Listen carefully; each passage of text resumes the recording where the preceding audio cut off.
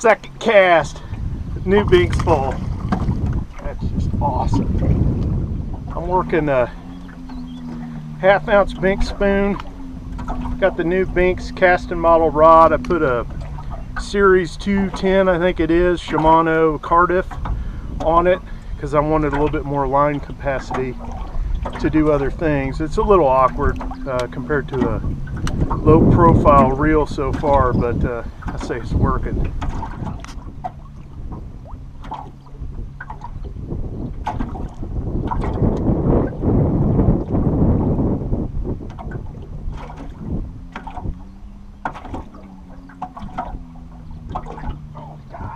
Fourth cast, good walleye. Oh my God.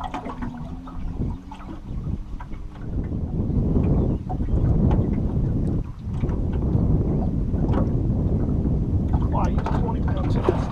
Wow, wow, baby, wow. Right. What's up, princess? Gotta love it.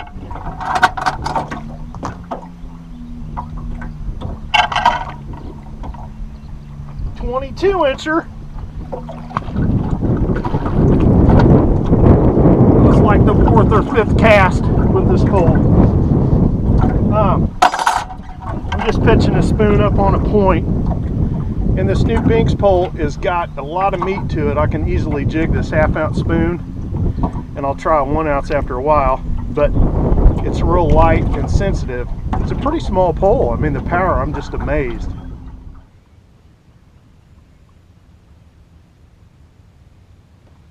Oh, there's one.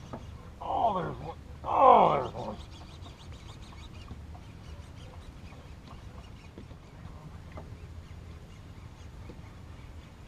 Oh, good boy.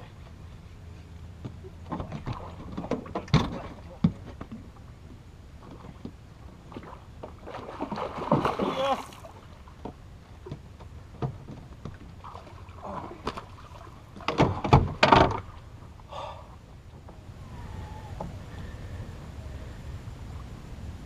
Half ounce Bink spoon.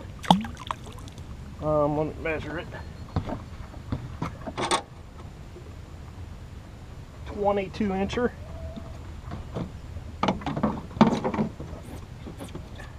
Man, this new pole's great.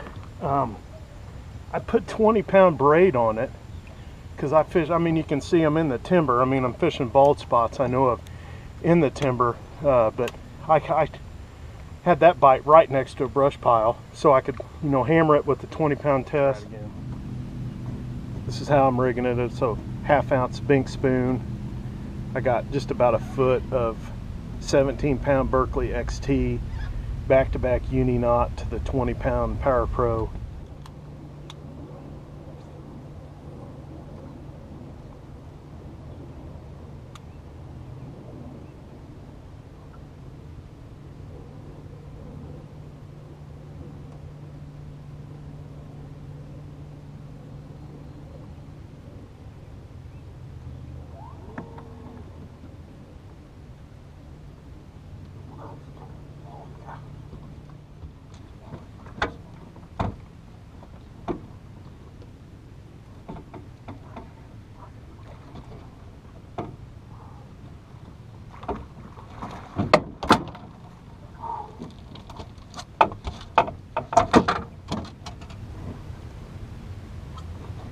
There's another good walleye. That'd be my limit right there if I was keeping fish. I think that's 4, and it's 21-inch fish.